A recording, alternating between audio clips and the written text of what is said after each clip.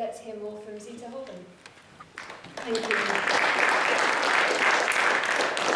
I'd like to start by thanking Sussex LRC for calling this meeting on this topic, because it's an important issue, and also for inviting me to speak.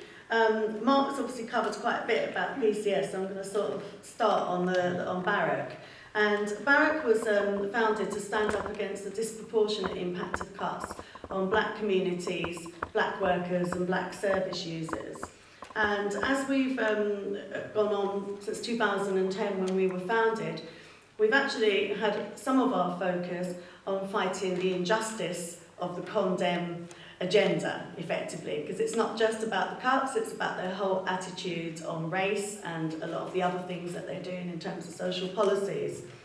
The public sector is the biggest employer of black workers, and the majority of those black workers are black women. And this means that black women are bearing the brunt of public sector cuts.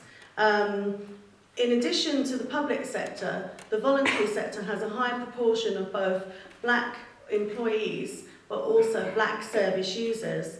And the slashing of the Equality and Human Rights Commission granting aid and slashing of council budgets for the voluntary sector is seeing specialised and tailored services ceasing to exist in communities. And they're often services that wouldn't be provided otherwise through local or central government, and they tailor particularly for black communities, but also for a whole range of other equality groups. And they include race councils and advisory services for those that are facing racism, including services providing legal representation and support.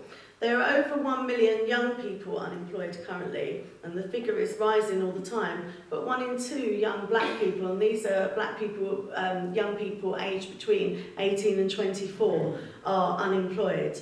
And after last summer's riots, the TUC and The Guardian they carried out research which told everybody, well, actually Barrack knew from 2 days after the riots or uprisings and what we were saying in meetings up and down the UK, that the vast majority of the areas where riots took place were areas that were officially classified as deprived. And they were also areas that had the highest take-up of the education maintenance allowance when it existed before that was slashed. And involved in the riots was a whole host of ages and races. But what we saw was a demonisation of young people in general by the government and the media, but stereotyping specifically of young black people who were blamed by the likes of Starkey for the actions of young white people.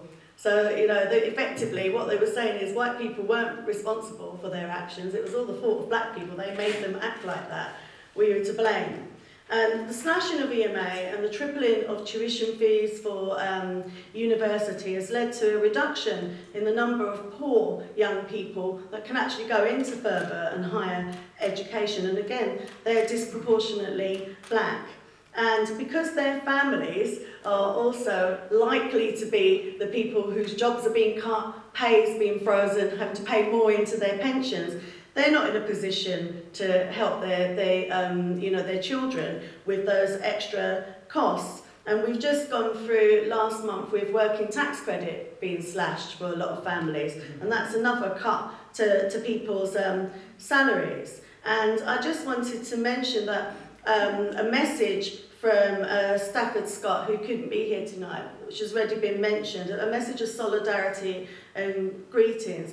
And Stafford has been central to supporting Mark Duggan's family. And what we shouldn't forget is those riots started because yet another, and I say yet another because there's been a series of them, young black man was murdered at the hands of the state, in this case by the police, and you probably would have remembered all the news coverage where they said he shot a gun, he fired a gun, it was found he didn't have a gun, the other gun that was fired was also by police. So they lied, they treated the family very disrespectfully, they didn't actually notify the family in the correct procedure, when Mark was killed. And when it came to the vigil that was held before the riot that actually took place in Tottenham, the local police station refused to send anybody out to address the vigil and speak to the family. And then riot police were the ones that threw something at one of those people that was at the vigil. And the vigil was made up of largely black women and black young people, black children. So what we've seen is a series of cases where families who are not activists are finding themselves having to fight injustice and fight for years to try and get justice. And we've seen what happened with Stephen Lawrence, that's not even over now. There's a call for a second inquiry because of the way things happened. We've got a new far right in the EDL, and I'm speeding up my speaking now because I've seen the 2-minute sign, who have not just attacked black people, but they've actually been attacking trade unionists in our offices, in our PCS regional offices, and on our picket line very recently. And the EDL are allowed to parade their hatred on our streets, but they also point the finger at black people and migrant people when it comes to the lack of housing and the lack of jobs, rather than looking at the real reasons for those. And through race law and policies, really we should have made a lot more progress than we have to date in terms of fighting racism and race equality. I hoped that the struggles my mother Kate went through when she came here from Trinidad, and I went through as a child, my son wouldn't have to face. But my son is 18, he's going to face the triple tuition fees, there's no jobs out there for him, so he's actually facing a whole host of issues. And the actions of the far right and the attitudes of the Condemned Coalition, who don't care at all about race equality, about justice, has led to people being emboldened. People that hold racist views, but they normally keep those inside, now feel quite emboldened to go out in public. And we've seen, because of new technology, people recording, racist abuse happening on tubes in public arenas, and then sticking those on YouTube, which has actually led to several of them being caught, which is actually quite good, because if they weren't captured on YouTube in that way, they probably wouldn't have been caught. David Cameron's speech that he made in Munich, when he declared that multiculturalism had failed, has done nothing to improve the situation for black people, because when he said that multiculturalism had failed, he wasn't talking about his Eton chums and his Oxbridge, circles. He was talking about poor people, working class people, black people. And multiculturalism is not dead. Multiculturalism is very much alive. Actually, it's our multicultural communities that make the UK vibrant. It's our diversity that enriches the UK.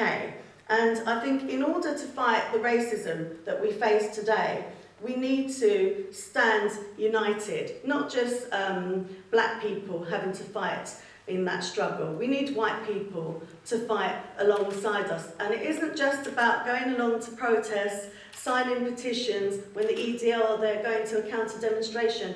It's about when you witness racism on the street, in a shop, in wherever you're passing, and you see it happening, stand there, observe what's happening if it's the police, intervene, speak out about it, because if you don't challenge it, it's that kind of racism below the surface that will continue to grow and develop. And my time is definitely up, so I'm going to stop now. Thank you.